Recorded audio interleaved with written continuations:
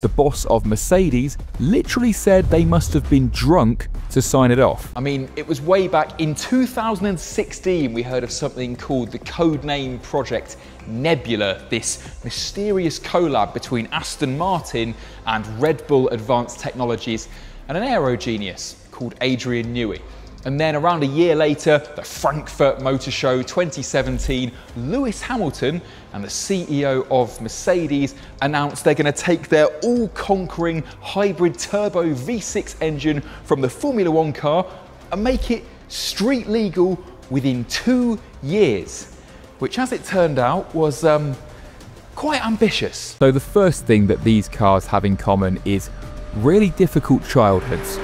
COVID lockdowns, part shortages, supply chain disruption, economic turmoil, and the sheer complication of actually building, testing, and homologating these cars was a nightmare. Aston Martin got through 2 CEOs.